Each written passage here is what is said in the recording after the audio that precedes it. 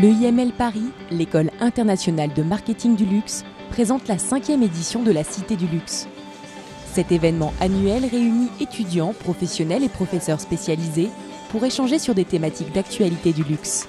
L'idée de la Cité du Luxe, c'est de faire parler les jeunes générations et les acteurs du luxe sur des sujets d'actualité. Donc des sujets d'actualité qui permettent de faire émerger aussi des nouveaux métiers, des nouvelles responsabilités. L'idée, c'est que nos étudiants de l'EIML Paris soient systématiquement remodelés aussi en fonction des compétences requises pour des nouveaux postes. Bonjour, étudiants. Le thème de cette édition, la resacralisation du luxe. Un thème pensé et réfléchi par les étudiants et les professeurs qui sera le fil rouge pédagogique de leur année.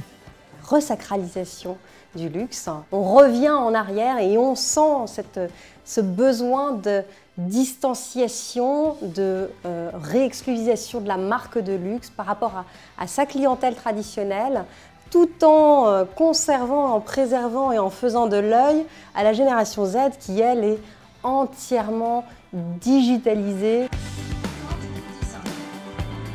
Au programme de cette journée, 3 tables rondes pour aborder ce thème. Les premiers intervenants ont pu partager avec les étudiants leur vision de la rareté pour un luxe sacré. Quelque chose qu'on ne trouvera pas ailleurs et qui va se jouer et sur le produit et sur toute l'expérience qu'il va y avoir autour. Et par expérience, j'entends également l'émotion qu'il va y avoir autour. Professionnels et étudiants ont également échangé sur les rituels de l'expérience client pour sublimer l'objet de luxe. Je retiens de la table ronde que j'ai animée cette convergence véritablement pour les marques luxe entre une approche patrimoniale, tout ce qui va représenter l'intemporalité de la marque, et une autre approche beaucoup plus moderne et contemporaine, à savoir comment une marque de luxe va s'adapter aux nouvelles attentes de ses consommateurs qui évoluent plus vite que les produits ou plus vite que les tendances. Enfin, autour du thème de la resacralisation du luxe, il était essentiel de mettre en lumière le point de vue de la génération Z. C'est une génération qui est très réactive et très friande de nouveaux outils, de nouvelles pratiques.